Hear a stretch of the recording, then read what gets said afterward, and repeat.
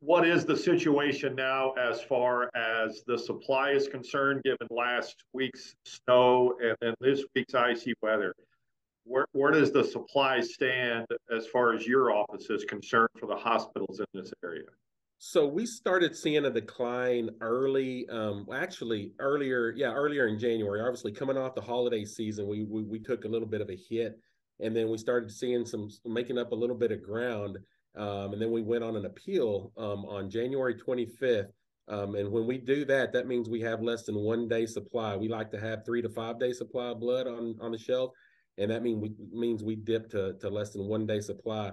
So we started that appeal after the first weather event that happened, that had us cancel some blood drives.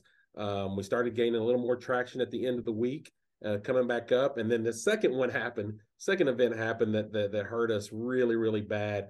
And right now we've seen probably about 10 blood draws that have canceled on us over a 3 day period of time, and there's danger that we'll have some more cancel on us tomorrow as well. So when that happens, what we try to do is go out and find some new places to go, even if it's setting up in a Walmart parking lot. And understanding that the weather is bad and we don't want anybody to get hurt or to be in any car accident. But if you're in that area and can make it to our blood drives, man, it sure would help us out, because one thing that doesn't take a break are the patients in the hospitals. Mm-hmm. And we've been fortunate enough so far to keep up with the demand, but it's getting pretty low. The supply is getting pretty low and pretty serious, that if we don't do something, over the next week, we're going to be in big trouble. And there is a chance that our hospitals don't see the blood that they need, which in turn, means that there's going to be patients in the hospitals that they don't get the treatment that they need. And unfortunately, that could mean death. We hope that we can keep, that from happening for sure. And we'll do everything that we can.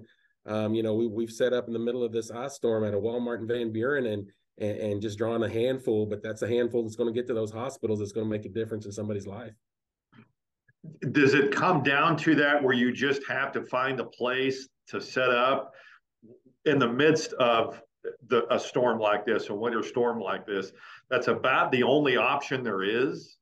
Yeah, and we had a plan in place where we've had some emergency accounts that would allow us to come to their blood drive. But it's gotten to where so many people have become accustomed to being able to work from home thanks to COVID. They figured out how to work from home. So it doesn't do us any good to go to those places because everybody's working from home.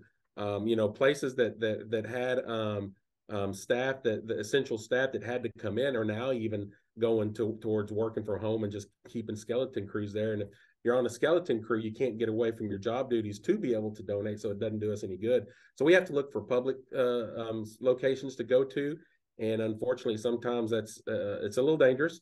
But again, we're in the top of business where we can't just throw our hands up and say, well, we'll get them next time. We got to try to keep going after those donors where we can, and I'm sure at some points it gets pretty annoying to them by us calling them, but that's the only method that we have to be able to reach out to our past donors to see if they can come in and help us out.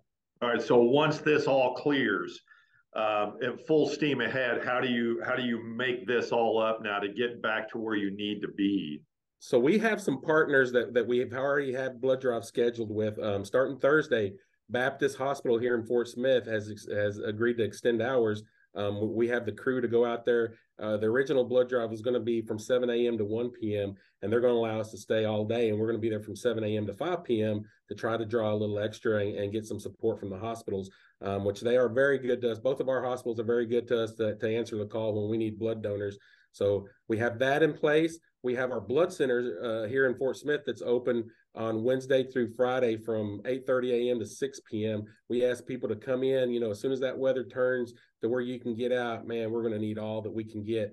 And then we'll be open again on Saturday from 9 a.m. to 2 p.m. Accepting donations. So anytime you see a blood drive out in the community, man, we just ask that you attend that. And over the next week, it's going to be very critical that we go over the amount that we are actually going out for, because we got some ground to make up. All right, Danny, as always, thank you so much for your help. You bet. Thank y'all.